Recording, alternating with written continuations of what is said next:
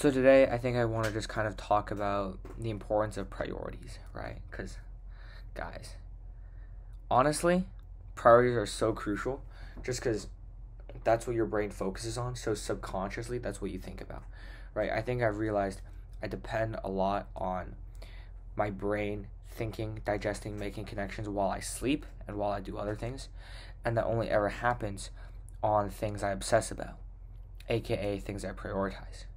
Right now, that's school because I have multiple assessments coming up, which I guess that's fair. But that really impedes the business progress. So business is kind of a whole mess right now.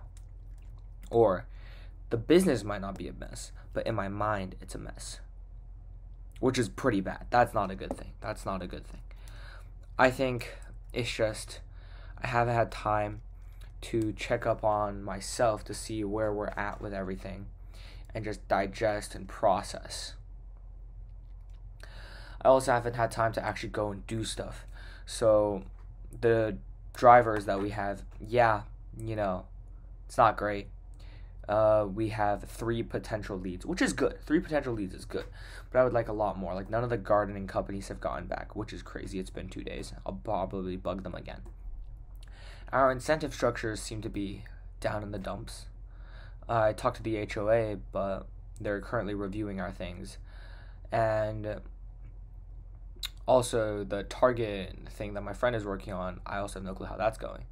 So, all in all, I think the ball has been kicked to the other person, and I don't like that.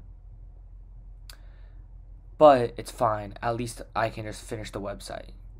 Yeah, right now the main problem is just the ball has been kicked to the other person, so there's a lot of processes to handle, to manage, to think about.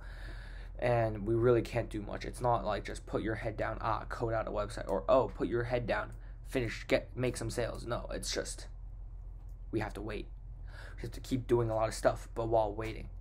So that's a bit frustrating. So yeah, bedtime.